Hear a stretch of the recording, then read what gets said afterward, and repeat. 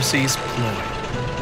When Duck was sent to Edward's station, Diesel had to manage the yard alone. He was delighted his plan had worked, but his inexperience led to disorganized sidings and delayed trains.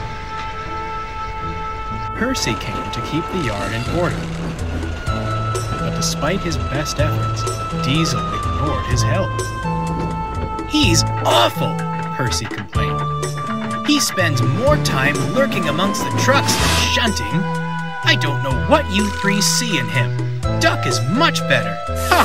snorted James. "We've no patience for gossipy shunters, and that goes for you too, little Percy." Percy said no more, but decided it best to keep a watchful eye.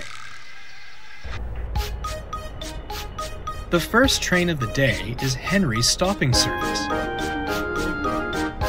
followed shortly by Gordon's Express. One morning, Diesel put the coaches for these trains at the wrong platforms. When Henry arrived, he backed down onto the Express. By the time the station master worked out what happened and the signaler cleared a path to the correct coaches, Henry was delayed, and none too pleased. 10 minutes behind schedule, he fumed. All due to your inadequacy. Revolutionary indeed. If my trains are late again, I'll give you revolutionary. Diesel had no reply. He sulked angrily, thinking how to pay Henry out. By the next morning, Diesel had a scheme. He purposefully put the coaches at the wrong platforms again. Percy, shunting nearby, was about to speak up when Henry arrived. "What's this?" demanded Henry. "Don't tell me you've made the same mistake again." "Why, certainly not. Your words taught me a valuable lesson," Diesel replied greasily. "This is a change requested by the Fat Controller himself.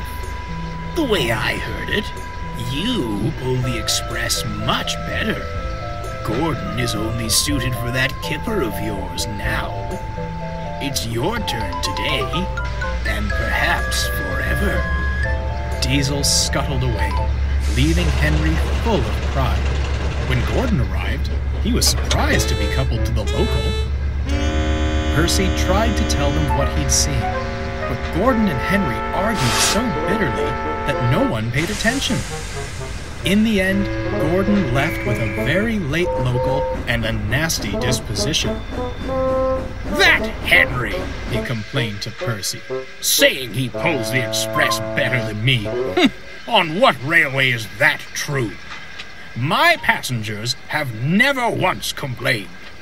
And to suggest I'll be pulling the flying kipper, it's disgraceful. Where did he get such an idea?" "From Diesel," retorted Percy. "I tried to tell you earlier." When Percy had explained, Gordon was speechless.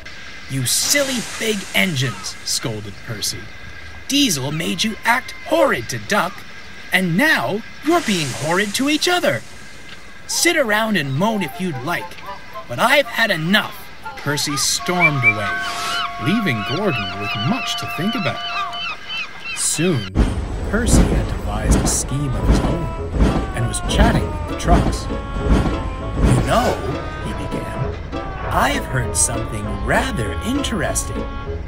Tell us, begged the trucks. "Diesel thinks you're easy to push around. He says he's got you following his every command."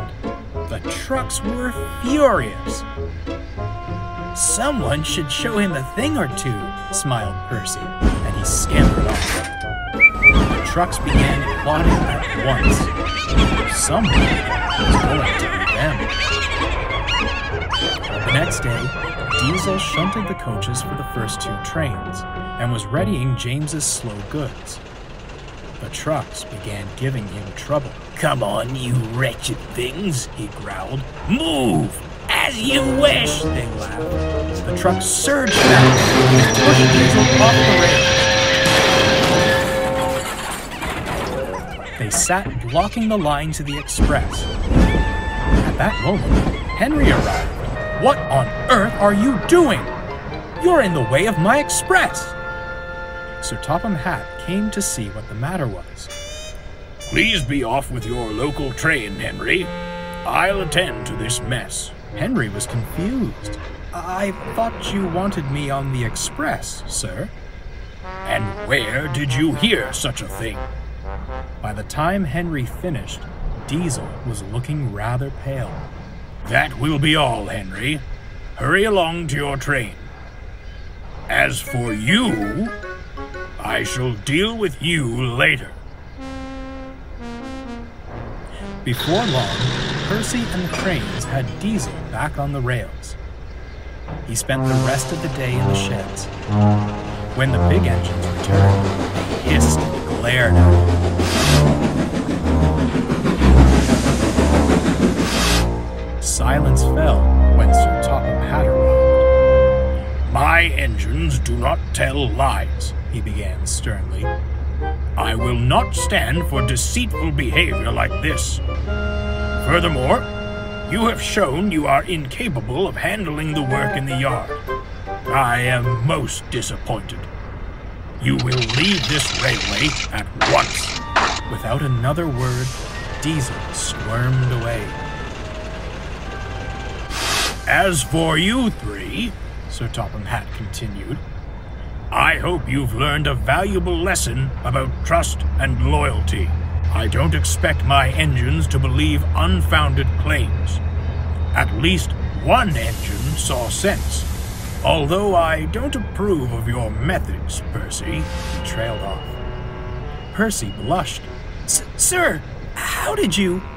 However, winked Sir Topham Hatt, so long as it remains an isolated incident, we shall say nothing more. Now, can I count on you to handle the shunting until Duck returns? Certainly, sir, peeped Percy, and he hurried off to tidy the yard. Sir Topham Hatt returned to his office just as the telephone rang. Yes? Come again? A barber shop? Gracious goodness me! I'll be there right away. But I'll say no more, or I shall spoil the next story.